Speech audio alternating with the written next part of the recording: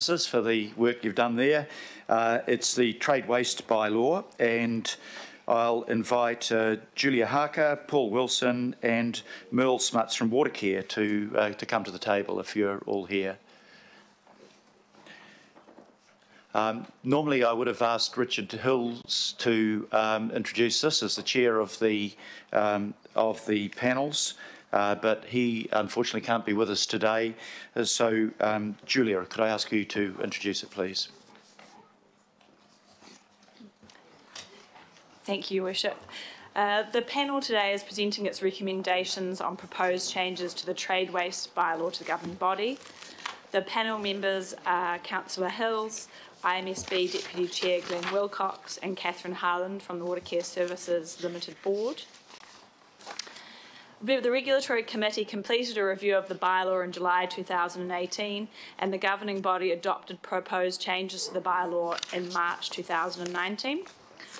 The proposed changes to the bylaw seek to better minimise risk by making the rules clearer for both the public and dischargers and ensuring they're up to date. Council received 28 written and 30 in-person feedback responses. The panel deliberated on the public feedback received on the 5th of July, and the panel's recommendations are summarised by topic in Table 1 of the report and in more detail in Attachment A of the panel report. The panel recommendations support the intent of the proposal and recommend minor amendments for clarity. The panel asks that the governing body approve their recommendations and adopt the bylaw as amended by the panel in Attachment C of the report. On behalf of Councillor Hills, I'm sure he would like to thank IMSB Deputy Chair Glenn Wilcox and Catherine Harland from Watercare Services Limited for their time. A panel member is here to answer any questions about the deliberations, and Watercare staff are also here to address any questions about the content of the bylaw or the proposal.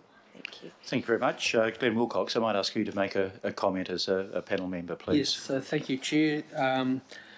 Following on from the original trade waste bylaws in 2013, the main thrust of this one was to add clarity and to make minor technical adjustments to this bylaw. One of the things that has come clearly to my mind is the confusion that exists with regards to trade waste and other types of waste entering the water system. The trade waste bylaw is specifically with regards to what goes down the sewers. It has nothing to do with storm water except in certain special circumstances. And so unfortunately, a lot of the submissions were confused as to what actual trade waste was and whether trade waste was actually going directly into the water system without going through being processed. And I suppose the other thing is the trade waste bylaw protects Watercare from people and from organisations throwing down things like radioactive substances, etc., etc. So that is one of the purposes of the trade waste bylaw. The other thing that did come up, of course, was that there seems to be a gap between notification that an organisation is working through the trade waste bylaw and when the premises changes function, and then in that case actually it's still regarded as being a trade waste contributor, or vice versa, where it isn't a trade waste contributor but is actually delivering trade waste to our sewage system. So I think these are the two main things. I commend the recommendations to you, councillors, and that's it. Move, Mr. Chair. Thank you. It's been moved. I'm happy to second that, and we'll just open it up now for questions. I think it's pretty straightforward, not like the last item. Any questions? Deputy Mayor Cashmore. Thank you, Mr. Mayor.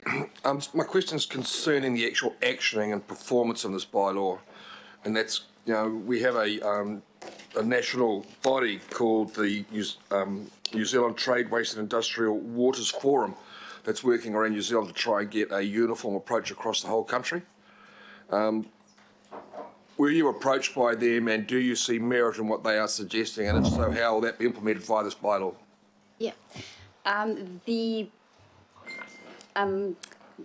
Industrial Trade Waste Forum use the Code of Compliance for the liquid waste hazardous contractors, and they prescribe a particular software product called WasteTrack to track waste. That is just one product out there, and I think generally from councils around New Zealand, as well as Watercare, we prefer to use an application that's more suited to our own purpose rather than a prescribed program. And that's what we're looking at the moment, to try and we'll do the monitoring of that trade waste movement through the agreements rather than through the bylaw. Secondary point, Mr. Mayor, then how are you going to measure the performance of what you come up with as compared to what potentially be offered on a nationwide program? It'll be fit for purpose. The liquid waste contractors have got WasteTrack for themselves. We would rather put the onus on the trade waste customer to ensure that his waste is being either put down our lines properly or via a waste treatment facility. And that's what we're working on. So it's more to do with the trade waste customer as opposed to another level of regulation almost on the liquid waste contractors. So the contractors, the people handling the waste, will be using WasteTrack, a version of that, to make sure it's basically woe-to-go monitoring. Exactly. Right. It'll be one way of them proving that their waste has gone to the right place. Thank you. Thank you very much. Shall we come to comments? Oh, sorry, is a question, Councillor Just a Cooper? comment. A comment. Let's open up for comments and then Councillor Cooper. I just wanted to use this time to acknowledge Councillor Hills for taking this on, but also more specifically Member Wilcox. Just as a member of the Regulatory Committee and just about every bylaw that's going, I just wanted to publicly acknowledge you, Glenn, because you are probably the hardest working IMSB member. You are always doing your duty by this region, and I really want to applaud you for that. You're always willing to put your hand up even though you're busy, and you are a great decision maker and a great person to work with on a panel. Thank you. Thank you. I think that is endorsed around the table. Thank you very much, Glenn. So, I'm going red, I think. right. If there are no further comments, I'll put the recommendations. All those in favour, please say aye. To the contrary, no. And carried unanimously. We come to item number 13, which is the report from Audit and Risk on Auckland Council's top risks register. So if I could ask Shivali Kukreja, Cecilia C and Jazz Singh, please, to come to the table.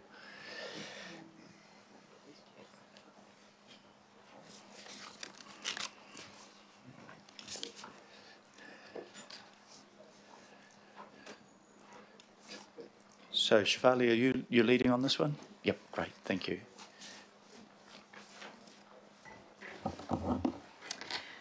Good morning, everyone. My name is Shivali Kukreja, and I'm the Principal Risk Advisor. I'm here to present the Council's Top Risk Report, which was considered at the Audit and Risk Committee on 5th of June. The ARC has referred this report to the governing body as a standard agenda item. Council's Top Risk Register is used to document the potential risks facing Council that could have a negative impact on Council achieving its objectives. It also includes high-level details on controls and mitigations that are in place or need to be further developed to manage these risks effectively. It helps senior management and other key stakeholders to have quality risk discussions, review and challenge the effectiveness of the controls, and to make effective decisions. The quarterly review of the risk register was completed in May. The review did not result in any new risks being added. However, a number of changes were made to the risk description, causes, controls, and rationales to better articulate the risk descriptions and controls. On 28th of Feb, the governing body had passed a resolution to prioritize the deep dive of climate change and readiness risk. The risk team completed phase 1 of this review in May, and this resulted in raising the risk rating for this risk from moderate to a high. The outcome of the deep dive review was presented at the Environment and Community Committee workshop yesterday. I'm happy to take questions. Thank you very much. I'll move to put the motion on the table, seconded by Councillor Ross-Clow. Questions? Councillor Casey. The risk that we just discussed during the dog bylaw item, in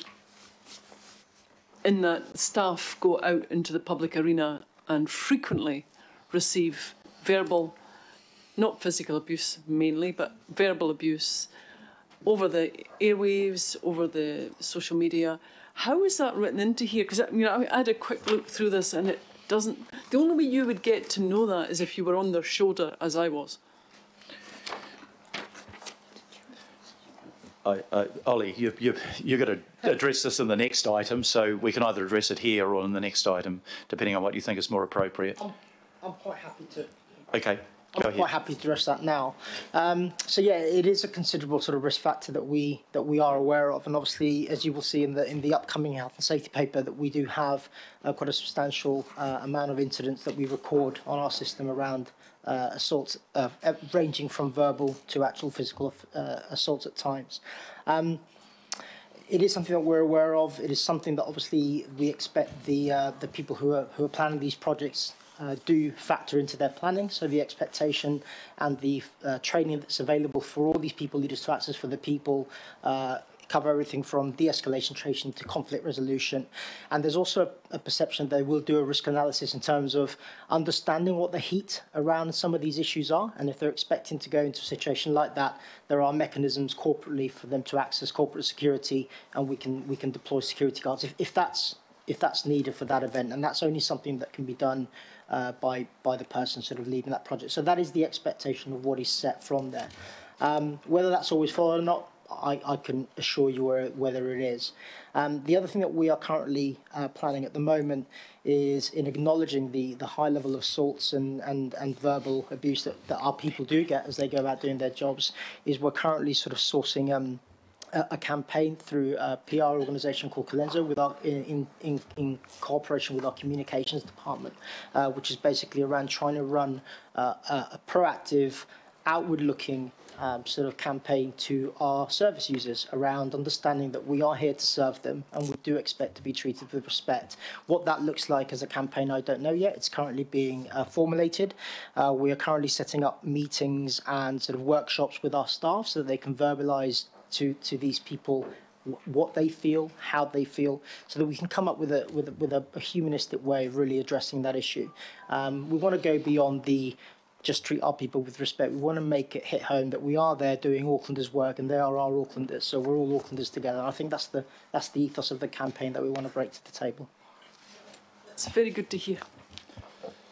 Yeah, it's we may touch on it under the health and safety. It is an issue of concern. I was talking to Auckland Transport yesterday, and they are also getting at the board and at the management and the staff level threats that include death threats, and it is totally unacceptable, and nobody in the course of their job should be required to put up with that sort of form of abuse. And I think whatever way we can implement a zero tolerance approach to people being abused and threatened and sometimes physically abused, it's not just in our area, you're seeing it in the hospitals with the nursing staff, it's just got to be from all of us zero tolerance. It's just not acceptable. Right, next question, Councillor Walker. Sure, so got a few questions, and they go to the section on climate change adaptation and mitigation. Now, correct me if I'm wrong, but does this apply just to Auckland Council, or are we talking about the whole group?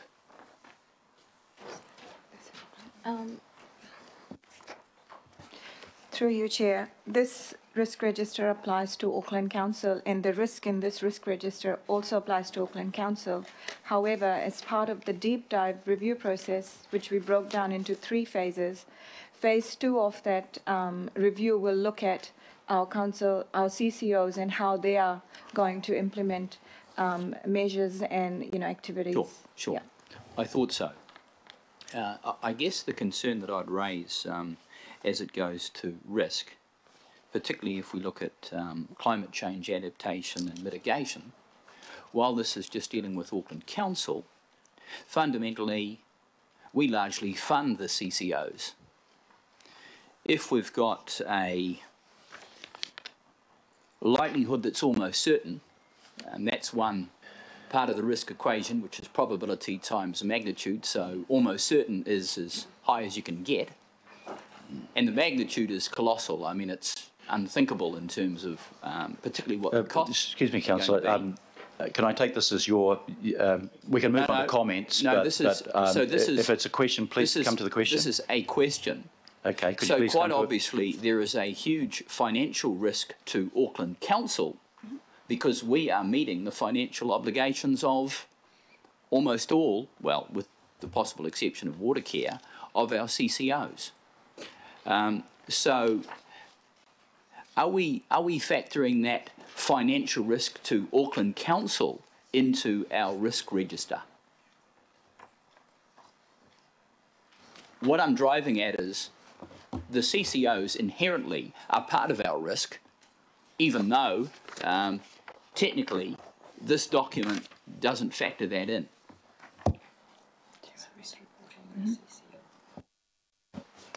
Through you, Chair. Yes, this is an Auckland Council risk register, and yes, we have the financial risks from the CCOs. They provide quarterly risk updates to the Audit and Risk Committee on their risk management activities and mitigations and how they are tracking against their objectives, as well as every 6 months they provide a financial update on their performance and how they are managing the finances of the CCOs. I've got another question.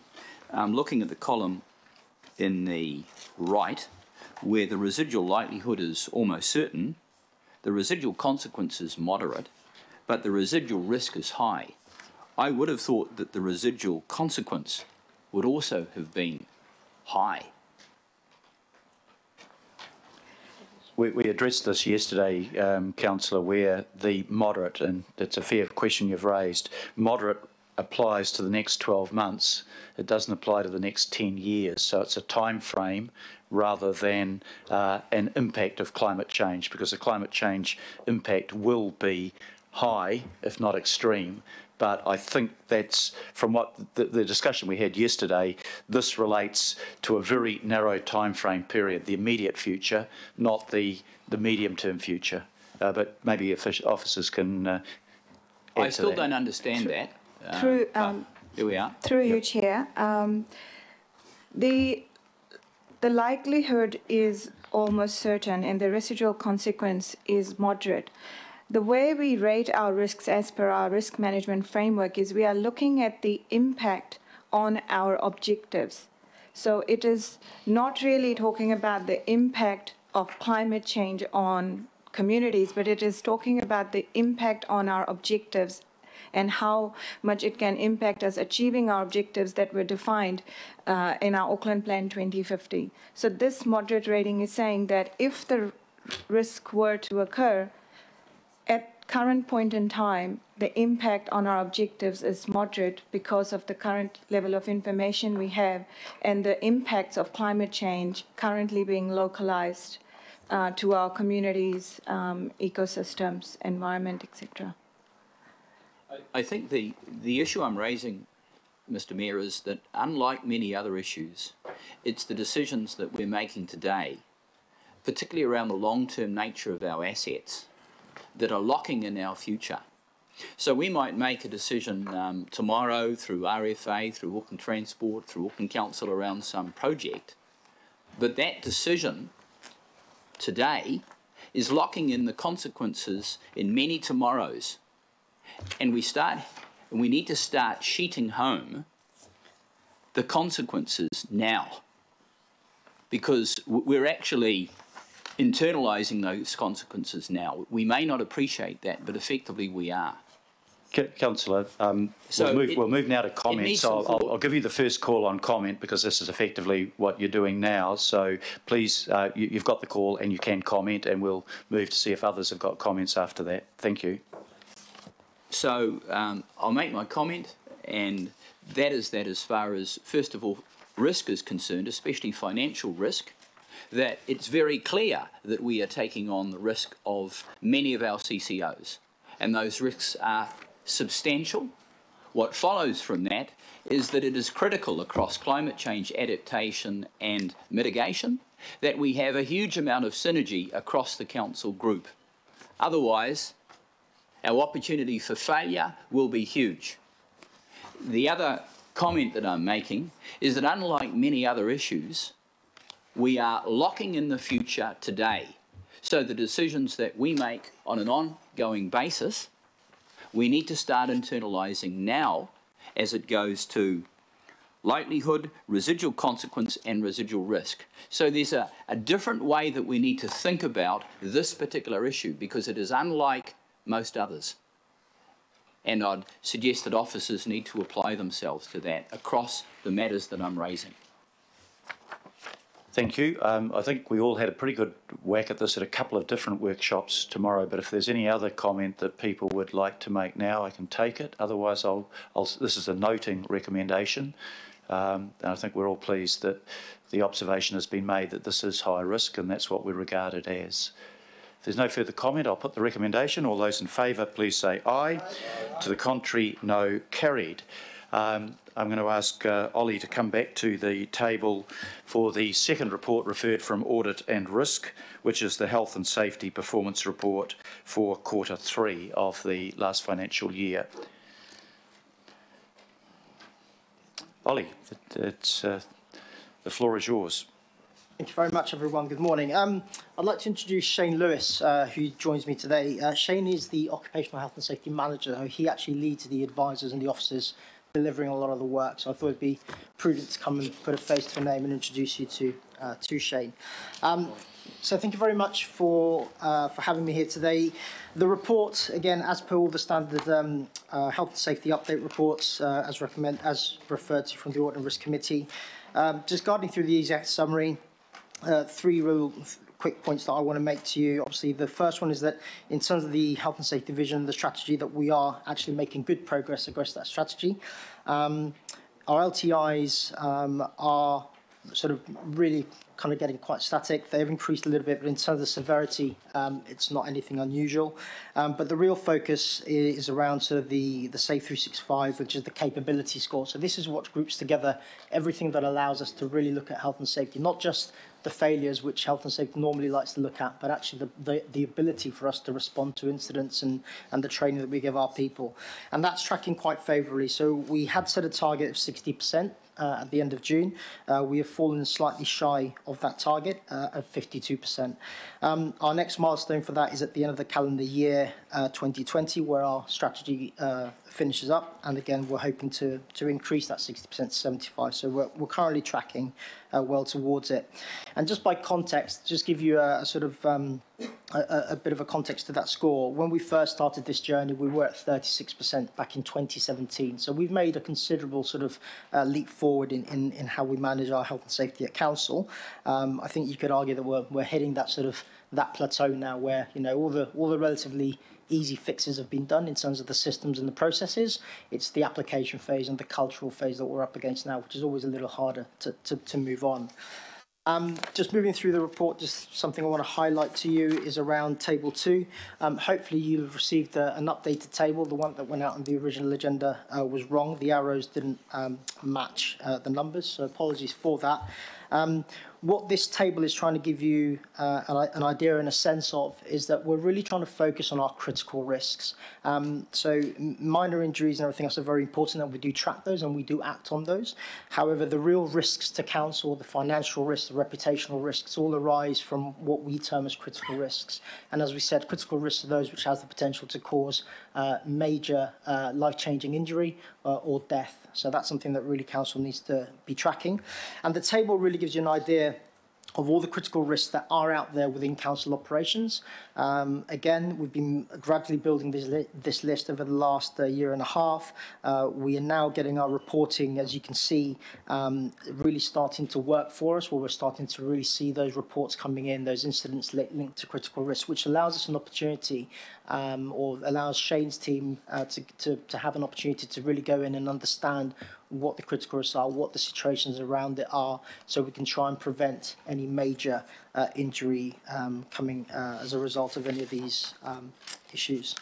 Again, we've just had the conversation around violence, so again, we've just deep dive a little bit into the security incidents and what we're seeing across the entire portfolio. So we are getting better at categorization, so we can see just how these incidents are happening and what the endpoints are. And then the other point in the report really is around the briefing around the third-party accreditation scheme, which Council is looking to enter, which will allow us to really improve how we manage our return to work process in terms of an injury when our employees are injured, that they are looked after in a proactive manner, and that we engage with them from the very, very beginning to ensure that we get them back to work as soon as possible after that injury, and in a good state that they're looked after. So I'm quite happy to take any questions. Thank you very much, Ollie. I'll move the recommendations to noting report. Do I have a seconder? Seconded by the Deputy Mayor. Are there questions of Ollie? Councillor Watson. Thank you, Mr. Mayor. Just a question I bring up every time. Where's the reference in here to the mental health and well-being? Yes, through the chair. So you'll see the work-related stress indicator that we are tracking. The piece of work that we have been saying is around the engagement survey, which we have already done.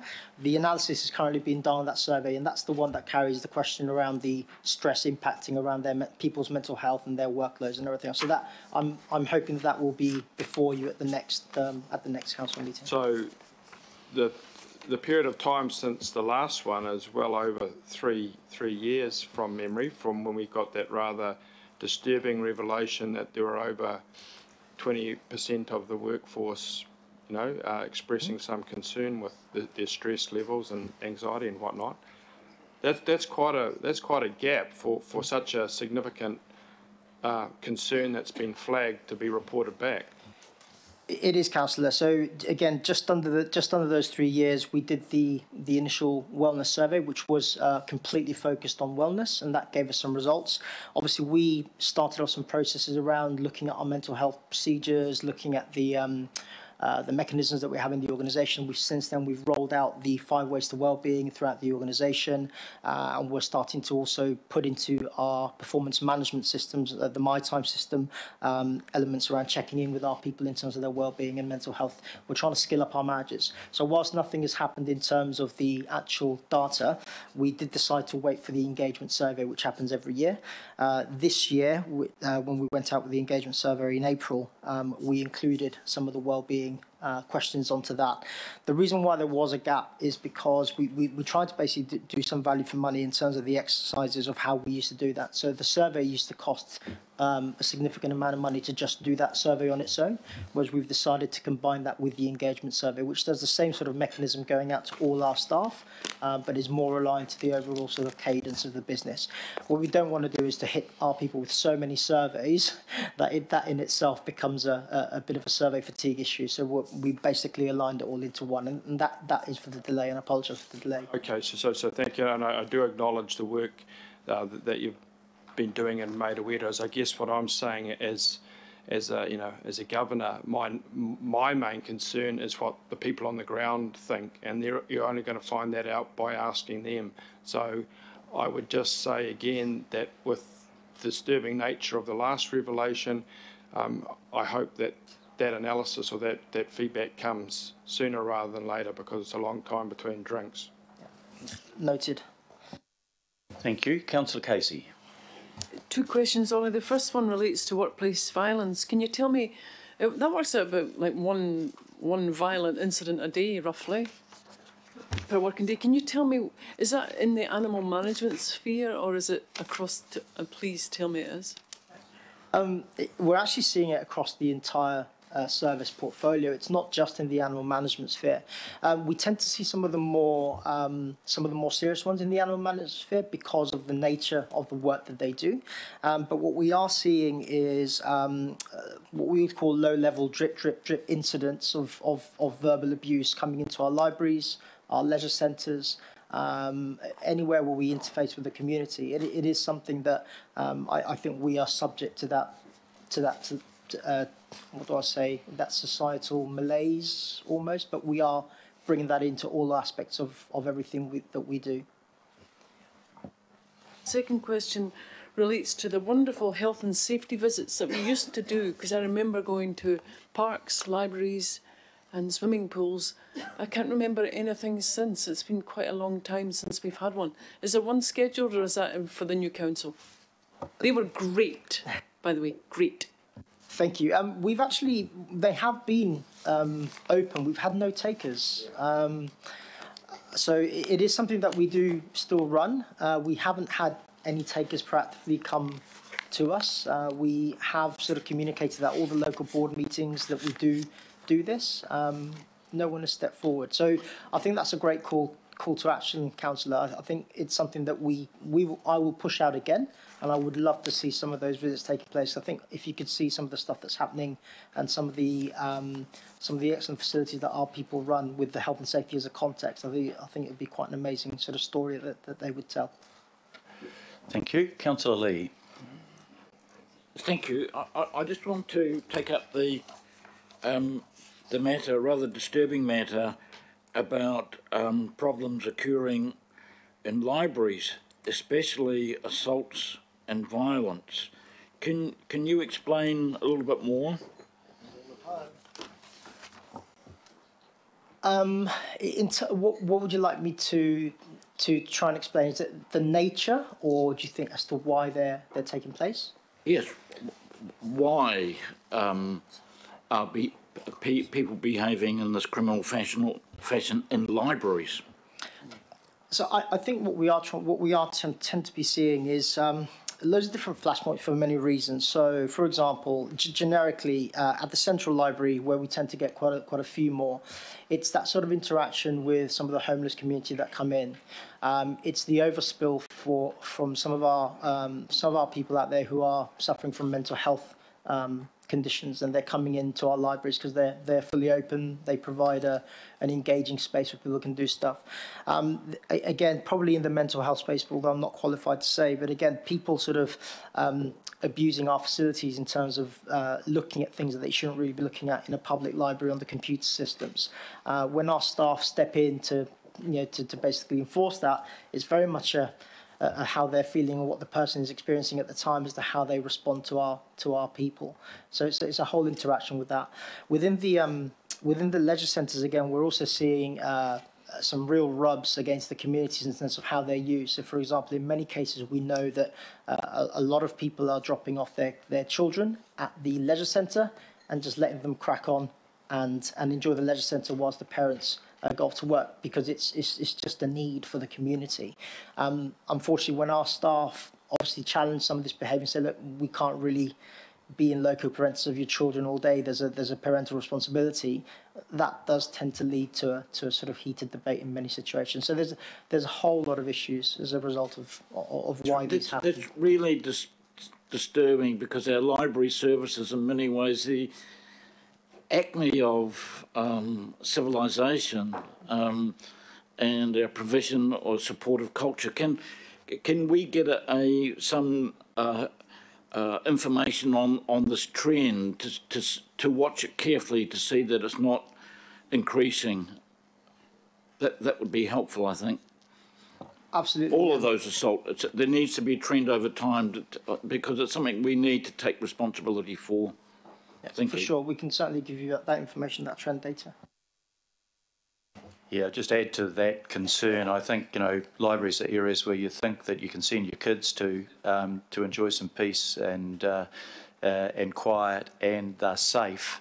And if we are attracting to libraries people that have personal issues, including mental health, that then very quickly could create an atmosphere where a library is seen as the converse of what Councillor Lee has been talking about. So I think we'll probably need to give some further thought to how we can deal with. I know it's a very tricky situation, but I'd hate to see our libraries degenerate to a space where people felt they weren't safe to go. Not to mention the implications for staff. Correct, and I do want to just re-emphasise, it's not saying that our libraries are unsafe. They are absolutely not. You know, for the majority of them, they're absolutely amazing. It's the point interactions that we are sometimes getting between some people coming into those libraries and our staff that is being reported. Obviously, across the region, you know, this does sum up into numbers. So I think we just want to make that clear. Thank you. We have comments. If there are no comments, I will put, it's a noting paper, I'll put the recommendation. All those in favour, please say aye. To the contrary, no. And carried.